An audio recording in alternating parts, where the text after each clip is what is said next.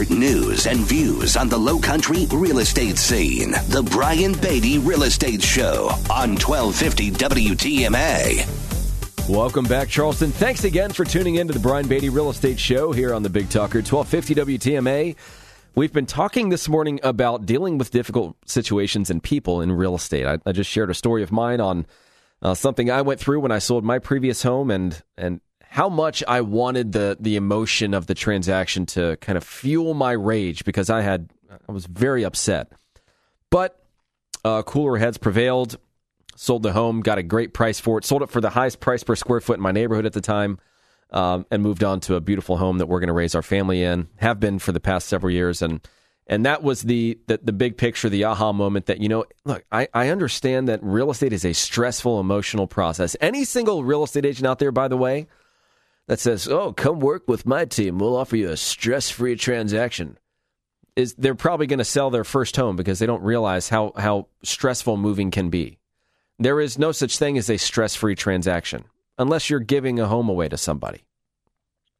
So I want to continue this discussion. But again, if you have some questions, if you want to talk to me about real estate, and it doesn't have to be on this particular topic, but what we're really talking about at this point is the value of a real estate agent past the marketing, access to the MLS, some of the things that we do to impress people, quite frankly.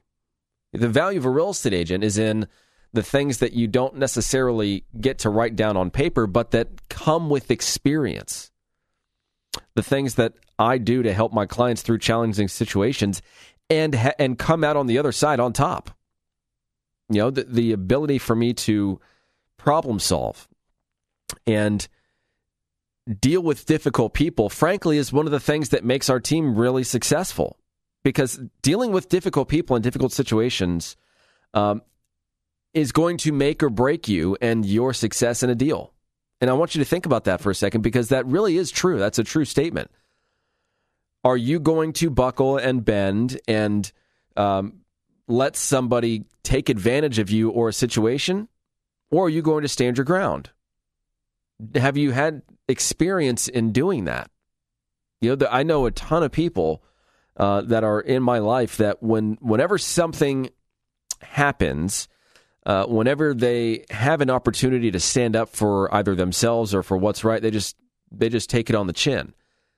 Now, that takes a lot of self-control, and there's a portion of that obviously is very commendable because you have the self-discipline to not lash out. On the other side of that coin, though, you're consistently being taken advantage of by other people that know how to play the game. And there are agents out there that know how to play the game. They help their clients do that. Classic example is what's happened in our market over the past several years where, we put a property on the market. Let's say we're helping somebody sell a house. We put it on the market. Boom, a bunch of interest, several offers. They put it under contract. They give us a great price for the house. But then when the home inspection comes, they literally ask for every single item on the home inspection report. And they say, hey, you know what? If you're not going to address all of these items, then you can reduce the price by something that is more than what it would cost to fix all of those things, or we're going to walk away. And the seller at that point in time is already 2 weeks invested into the thought that their home is going to sell, so they're looking at other things to buy, or now that their home is under contract, they're ready to make an offer on something else that they've had their eyes on for a while. And rather than, get derailed from this new process of actually being able to move into the new home they want to buy, they're threatened with going back to square one if they don't abide by these buyers' list of demands. That's just one of probably dozens of examples I can come up with right now. But how do you deal with these situations? Obviously listening is step number one in dealing with, unreasonable people. Everyone wants a situation in which they feel heard, right? No progress can take place until the other person feels acknowledged. And while you're listening, you have to really focus on what the other person is saying, not what you want to say next. That's what listening is. And of course, you have to stay calm, and you can't judge them. You don't know what that person's going through. And chances are, if a person's acting really unreasonable, they're likely feeling some sort of vulnerability or fear. But that's when we come in. We have to look for the hidden need. What is it that person is really trying to get? What are they trying to avoid, and what are they trying to accomplish? Sometimes it's just better for the real estate agents to get out of the way and let the clients talk. And I'm 100% serious when I say that.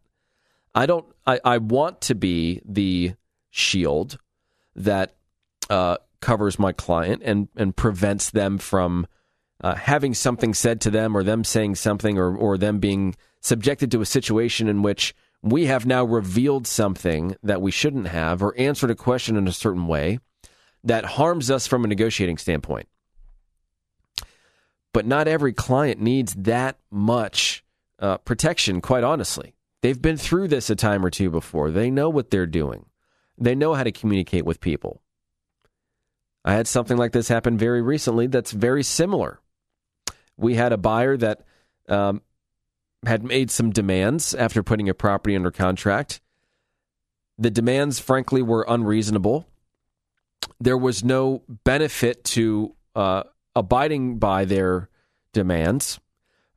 And what they were trying to accomplish, ultimately, it did not matter. I'm not going to get into specifics because it's too close to the transaction. But here, the seller and I are talking, and the seller's like, I'm really starting to get frustrated because I don't understand what this person's trying to accomplish. Why do they want me to do this? What do they want this report to say that would satisfy them? The last thing I want to do is put together some information and spend my money trying to solve a problem when they haven't told us the criteria for which that problem would be solved for them. And I know I'm being super vague here, but the point I'm trying to make is that sometimes real estate agents they add to the stress, they add to the emotion, they get in their client's own way, they stir the pot, and sometimes it's just detrimental to a transaction.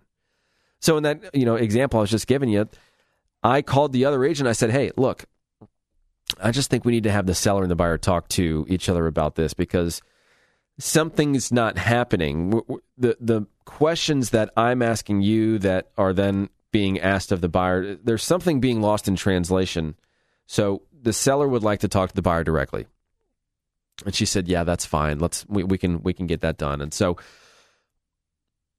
sometimes it takes maturity in this business to understand that it's not always the best course of action for the real estate agent to control everything, to be the person that's the umbrella over it all. We want to make sure that we're having careful conversations and that we're not saying anything that can harm ourselves or our clients or the situation. But sometimes we just don't need to be that intense. But you have to look for the hidden need is really the point there. And so when you're dealing with these difficult situations and difficult people, obviously saying things like, I understand, usually makes things worse.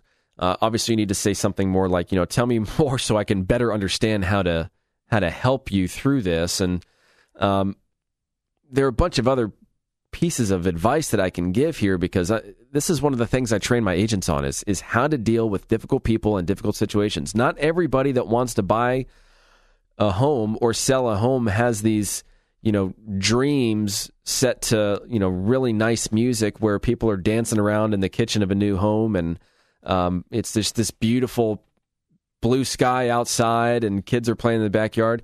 Sometimes people are extremely stressed. They're going through a divorce. They're in financial ruin.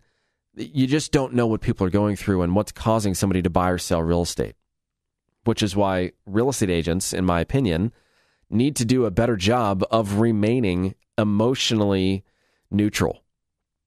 It's our job to help you understand how your decisions through our consultation impact you. We're not here to tell you what to do. We're here to tell you here's what's going to happen if we decide to do this. I just want you to understand your ramifications. And what's really important are the real estate agents that are willing to have difficult conversations with their clients.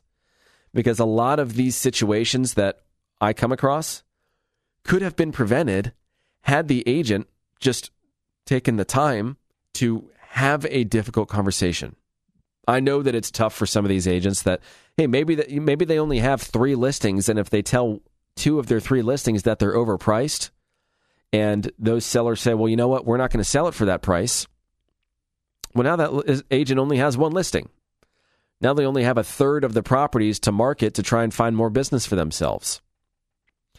Because not every listing agent out there has the sole focus of selling your house. Sometimes it's a marketing ploy. And so I want to get into that when we come back here. But if you have questions for me about this process, if you've tried selling your house and you've had some struggles and you've got some stories to share or questions to ask, or if you've had some interesting stories in dealing with challenging people, give me a call here in the studio, 843-556-1250.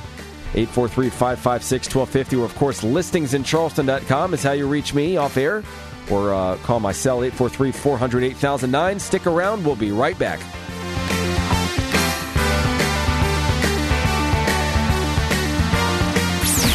Hear the Brian Beatty Real Estate Show every Saturday morning at 9 and each Sunday morning at 10 on 1250 WTMA and WTMA.com.